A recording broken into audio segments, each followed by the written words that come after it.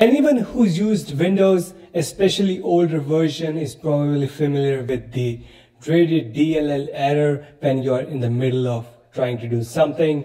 Although DLL files seem to be important, given how much Windows complains when one is broken or missing, it's not exactly obvious what they are, so let's explain why they are a big deal. DLL stands for Dynamic Link Library, but don't mistake them for collection of Zelda. And the reason they are called libraries is that DLLs contains shared code that multiple programs can link to and use, kind of like how real libraries contained shared books.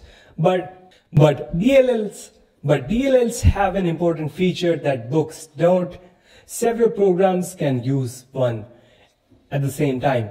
And once a DLL is loaded into a certain space in memory, any program that needs the code inside can request access to that memory space without the DLL having to be loaded over and over again.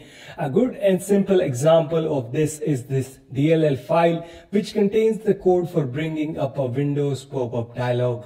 Since so many programs use this functionality, it makes sense for this code to be included in Windows as a DLL instead of writing it into every program from scratch. Another good example is the device driver, which is the code that allows Windows and other programs to communicate properly with hardware. Drivers often take the form of, but they can appear as .sys file in Windows Explorer, which allows multiple applications to access your GPU, keyboard, or printer, its device at a time.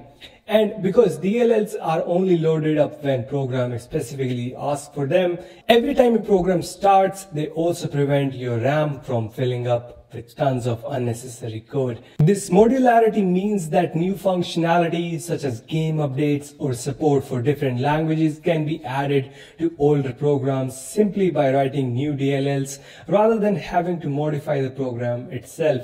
That's not only more, but you don't run the risk of inadvertently breaking the code of the main executable.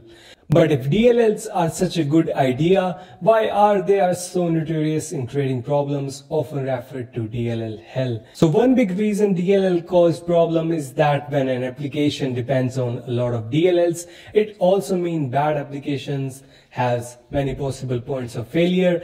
If a DLL gets modified, there's no way for a program that loads up the DLL to ensure that the new code is. And if isn't the problem you want, will often simply crash. You see, some programs will go messing around with DLLs in a way that they shouldn't. An installer, for example, may decide to modify a DLL in a way that helps that specific application, but can cause errors in possibly many other programs that need the same DLL, but aren't compatible with the modified.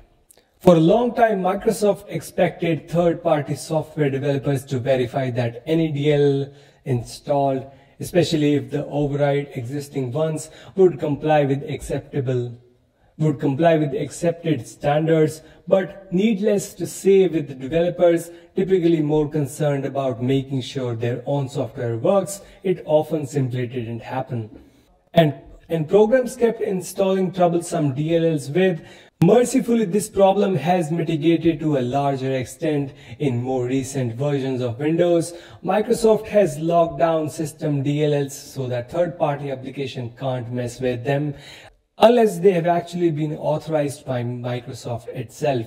Windows can now also track DLL installations to prevent unknown DLLs from making their way onto the system, as well as to allow two different versions of DLL to exist simultaneously to prevent programs that rely on the older version from breaking.